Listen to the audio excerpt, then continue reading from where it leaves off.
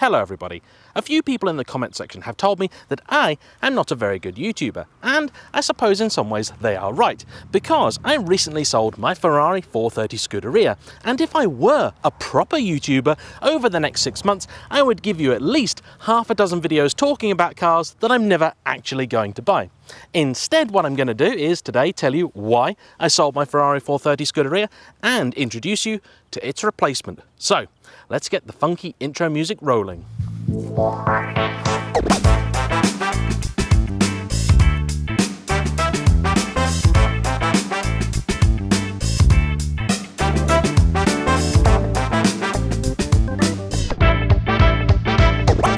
Last year, I bought my Ferrari 430 Scuderia, something I still can't quite believe, because not only was that my first mid-engine Ferrari, sure, not my first Ferrari, but for many, the mid-engine car are the ones we think of, but it was a special, it was a Scuderia. That's a car from the same bloodline as the Challenge Stradale, the 458 Speciale, so on and so forth, and that's not the sort of thing that I thought I would ever be able to achieve. So to be able to have that alongside my 550 really was more than dream material. That was surreal. Unfortunately, the ownership experience didn't go quite as smoothly as I had hoped. During the test drive of that car, I identified a few minor problems with the car, one of which was a rattle from the suspension. I mentioned that to the dealership at the time, and they said it would be tended to. In all fairness, I didn't really think anything more of it at the time. 360s and 430s are known for an appetite for bushings and ball joints. That's just the way that they are. So I figured it was one of those and a relatively easy fix. Unfortunately, when I went to pick the car up, nothing had actually been done to rectify said rattle. So I mentioned it again. They looked at the car, agreed, yes, that's not right. They fixed a few things, put some new bushes in it, but said more work would be required. So a few weeks later, the car went back into them. They did some more stuff. It seemed like it was fixed, and then a couple of 100 miles later, the rattle came back. Then it went back to them, so on and so forth. Just so you don't think I am being very particular, this is what the rattle was like.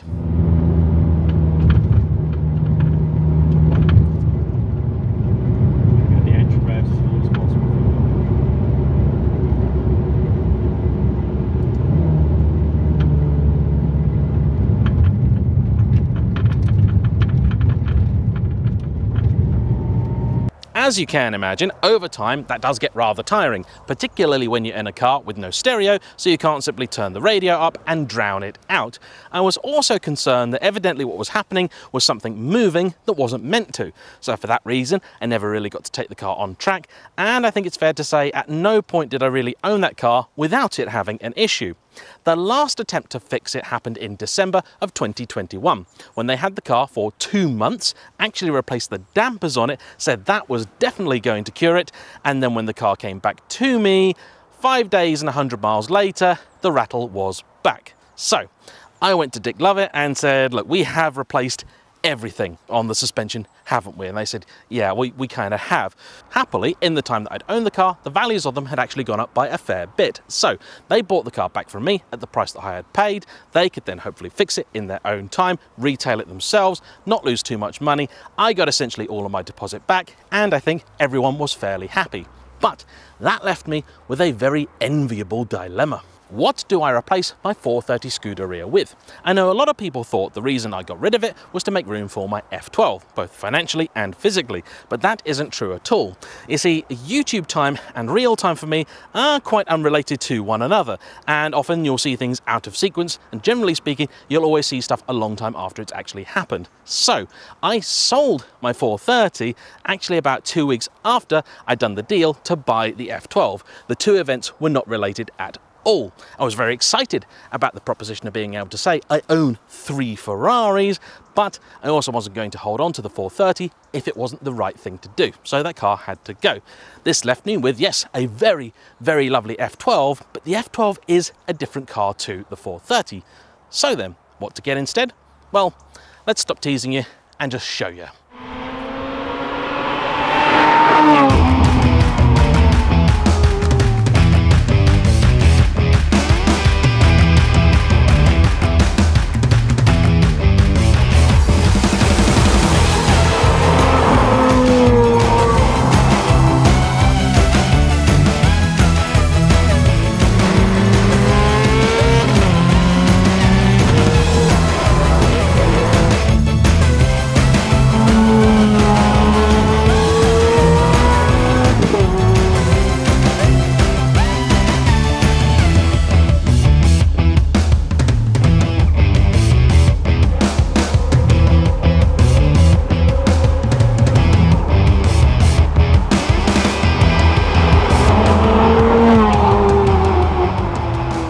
Yes, that's right, I bought another Ferrari 430 Scuderia. And you might reasonably be wondering, if I just went and got the same thing again, why it's taken me so long to tell all of you.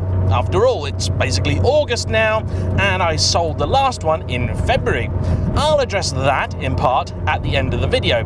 But it wasn't exactly a foregone conclusion. Yes, I was always considering buying another 430, but there were a lot of options on the table.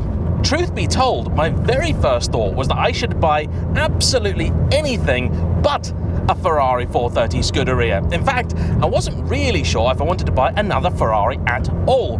Here's roughly how my thought process went. I have a reasonably strict policy, not that I'm very good at adhering to it, of trying to make sure that every car I own is different to all the others already on the driveway. So no more front-engine GTs. After all, I already had 2 with a Ferrari badge on, and 3 would certainly be excessive.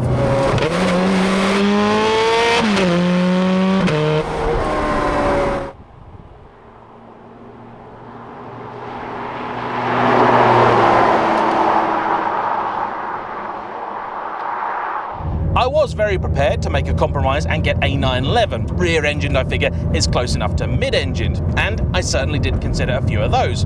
In terms of budget, I didn't really want to spend any more than I already had on the 430. So in theory, that would mean my budget was about the same as the purchase price of that, 175 grand or so. However, in practice, what I actually had to play with was the same amount of deposit, so 50 grand. In practice, I had 2 real trains of thought. First off, I could take my 50 grand deposit, try and top it up a little bit, and then buy something outright. Or I simply do another finance deal. If I went the latter route, I had to make sure that this wasn't just going to be a personal thing, although of course I want to buy a car that I want to own. However, it's got to be something that makes some business sense. So that immediately ruled out stuff like the Ferrari 360, because Sam has already made so much brilliant content, though it did leave open the 355. Kind of glad I didn't get one of those now, because Mr. JWW has already got one of those. The Porsche thing also was a little bit tricky, because the option of a GT3 was certainly there, but I felt like a GT3 in terms of YouTube has really been done to death. I love them to pieces, but for me, I just felt like maybe it wasn't quite the right thing. A Lamborghini was certainly on the cards, and as you may already know, I went to test drive an Aventador, but it just didn't work out that well. I wasn't really impressed with the car as a whole, and there were a few limitations of it, particularly in terms of storage, that meant it really wasn't going to suit my lifestyle.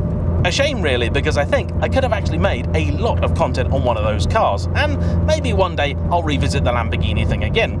I did consider the all-new Maserati MC20, because I figured that's a brand new car. This could be exciting times to be talking about Maseratis. However, I looked at the prices of those, and they're very expensive. There are no deals of any kind available on them. The nearest dealer willing to even pick up the phone was about 200 miles away, and I looked at the price list, worked out what the spec I'd want was going to be, and it was something like 240 grand, which was going to mean in practice it was going to cost something like double what this did.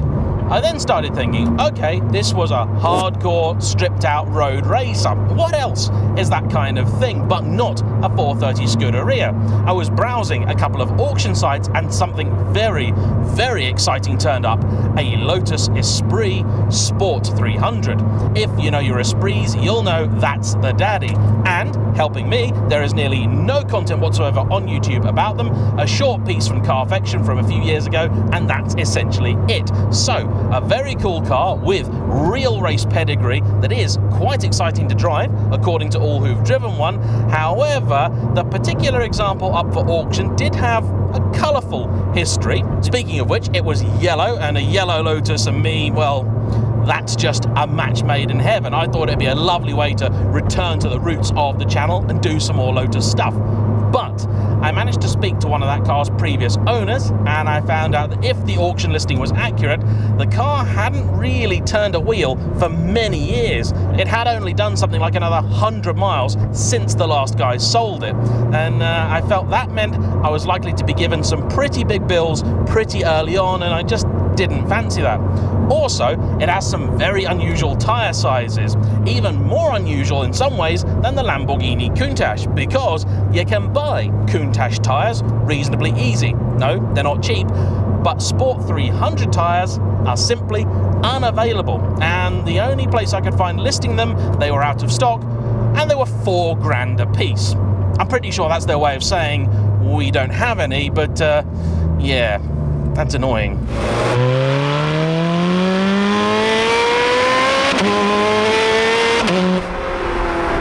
Those of you who've been watching the channel for a while will know I have a real bugbear about sports cars with old tyres. The ones on this are only about 18 months old. They're Cup 2s though, which I'm not in love with. When it's like this, brilliant. When it's not, a small bonus of sorts, and certainly not a deciding factor with getting another Scuderia, is the fact that this being the internet, wonderful and balanced place that it is, I was fairly certain there'd be a lot of people out there who figured I only got rid of the last car because I wanted the F12, and I was going to be using the issues that car had as a way to get rid. But no, not the case at all.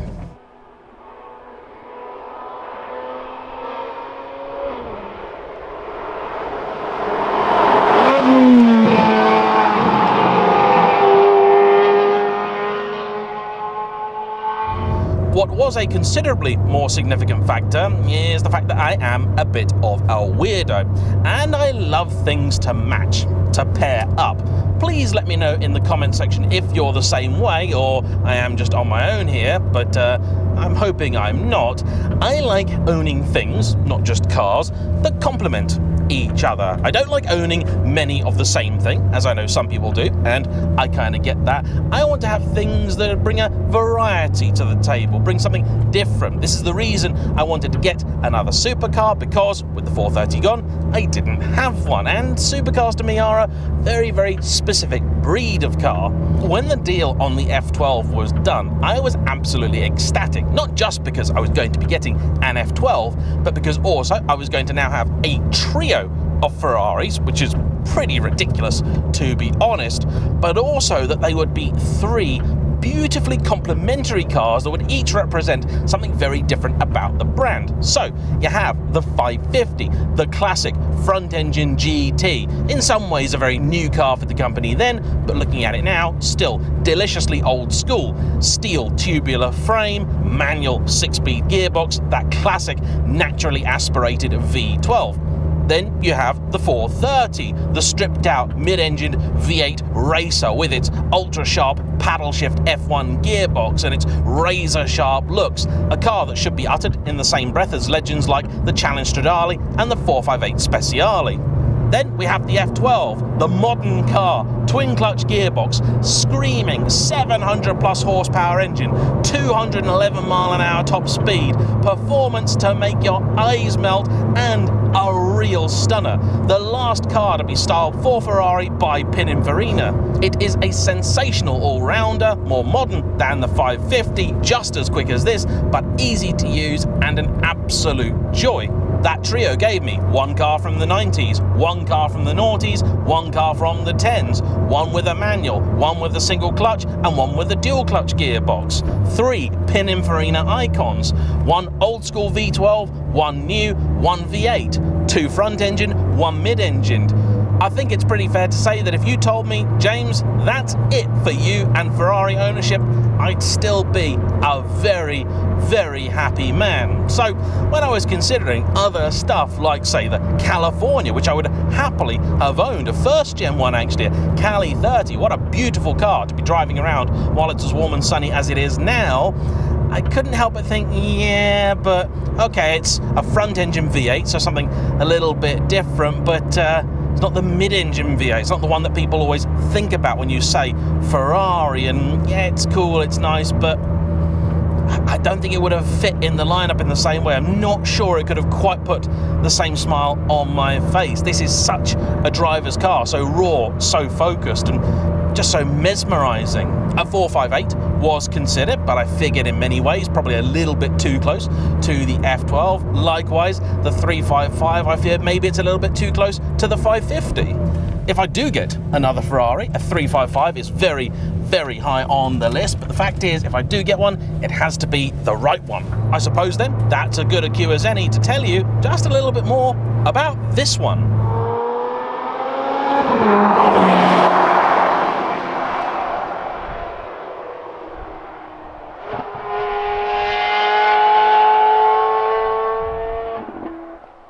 At a very quick glance, this certainly appears to be much the same as my last 430. However, the longer you look, the more differences you will spot. The most obvious, of course, is the change of colour.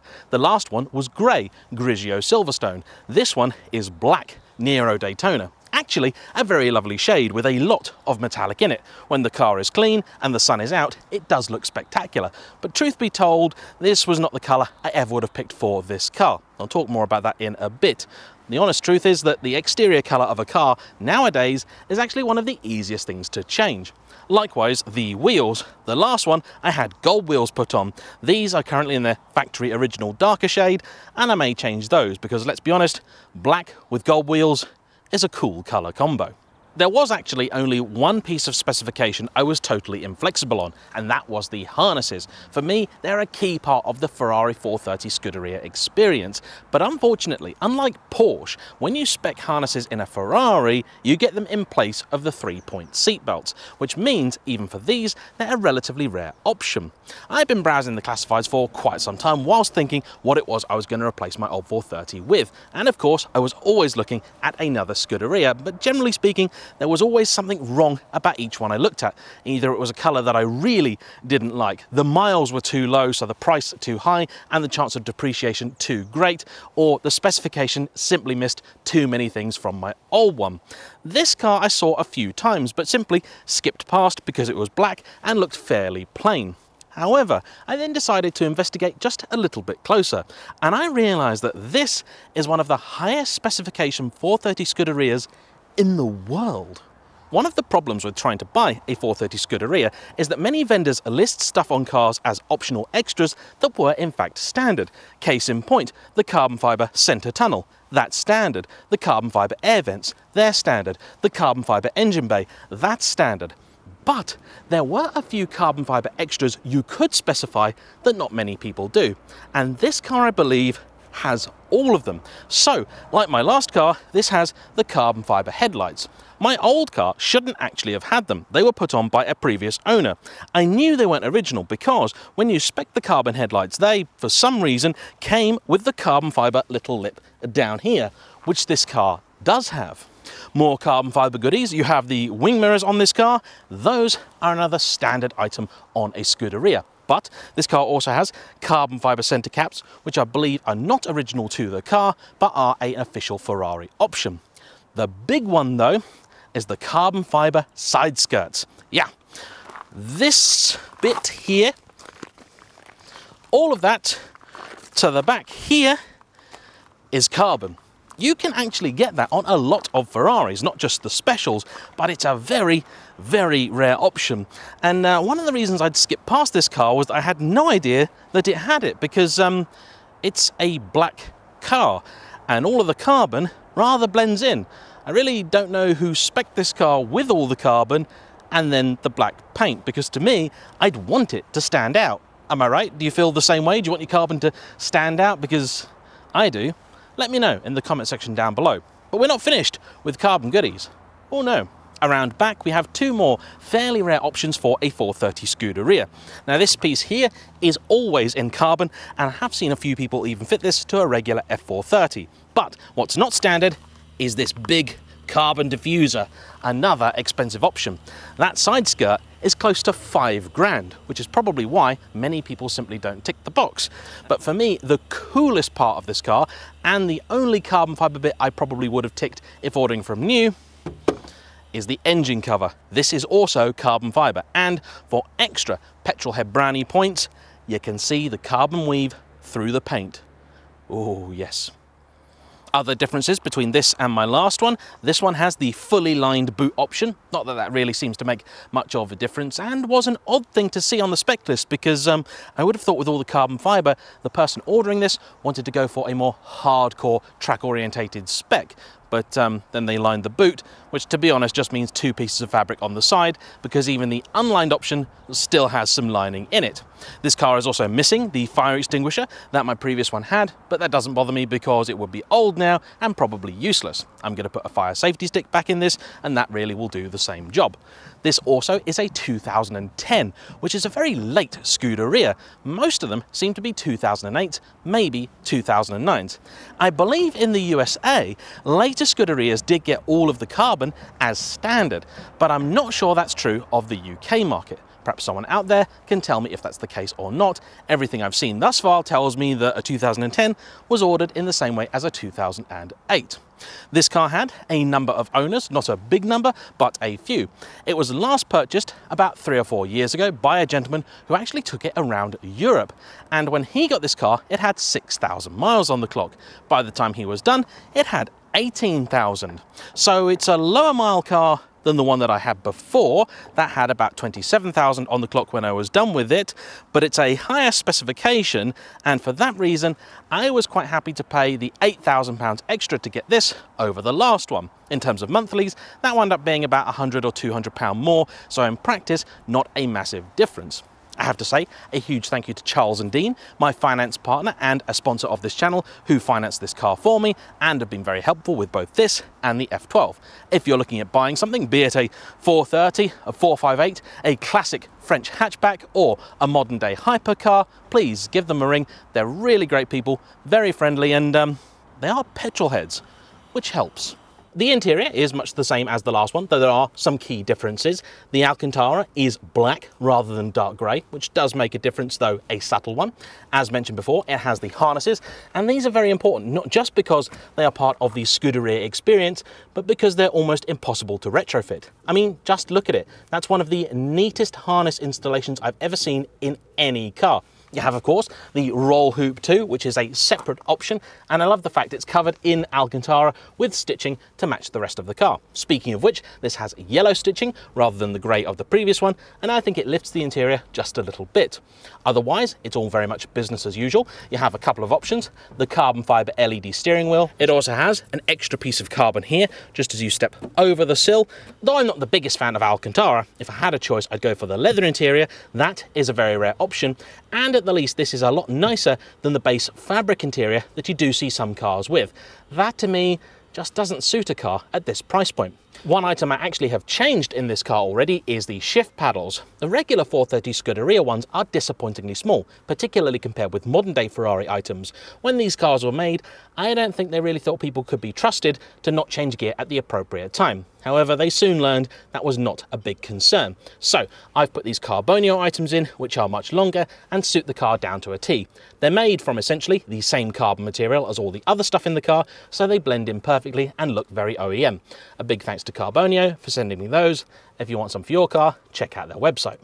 As introductions go, I think we've covered all the basics. All that remains to be answered are 2 questions. First off, if I went and bought the same thing as I already had, why has it taken me so long to get this car at all? And what am I going to do with it? Well, I can answer both of those at the same time. The last Scuderia went back in February.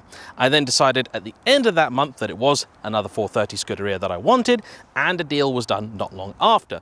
Paperwork was signed, things were sorted, but the car needed a little bit of prep work. There was a small bit of corrosion on it, a couple of other things needed sorting. This car had some decap pipes fitted, which made it sound horrendous. I do not like the sound of 430 Scuderias by default. I know many of you disagree with me on that one, but I don't. It's just a racket, and with a decap pipe on, it was terrible. So that had to be changed, and we needed a couple of other small bits done as well. That took a month and a bit. Then I was away in Scotland for a few weeks, so it took about 2 months before I could pick the car up.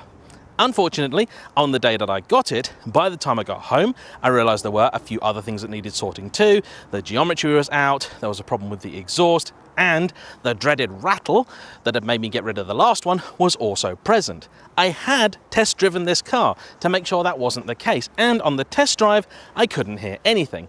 Whether that was the decat pipe exhaust drowning things out, I do not know, but by the time I got home I was certain this car also had the issue.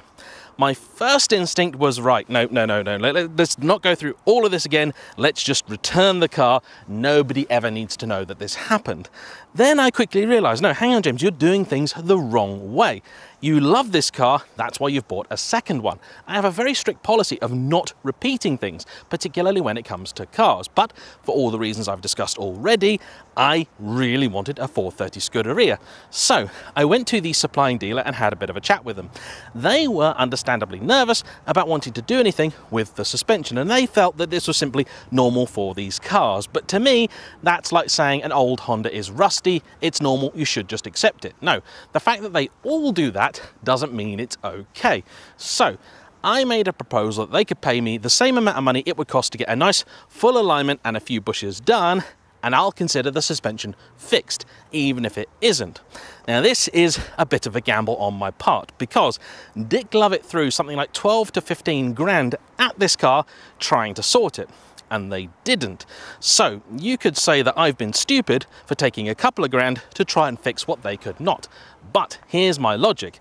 I thought first off, they've spent 15 grand and haven't fixed it, so I need to spend more than that. But actually what I think is the case, they spent 15 grand on stuff that actually didn't cure the problem. Everything online I've found relating to 430 and F430 knocking says that it's usually something fairly simple. One of the issues though is that Dick Lovett, because my car was a Ferrari approved, could only put Ferrari parts on. And some of the Ferrari parts, particularly the ball joints, don't have a very good reputation. But because I've got this car privately, for want of a better word, I can put whatever parts on it I like without fear of the finance company being unhappy with me. So that's what I'm going to do.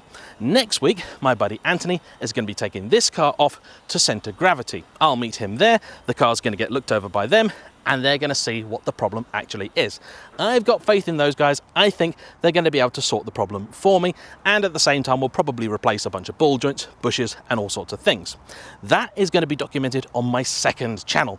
Yes, you heard that right, I have now a second YouTube channel, but if you haven't noticed, don't worry, that's not your fault. I am keeping it reasonably quiet, mentioning it now only in a couple of videos and hoping people will sign up.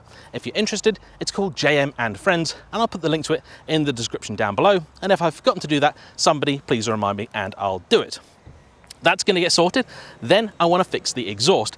It's got the same problem as the last one did. It's starting to split and it's pouring powder out every now and again.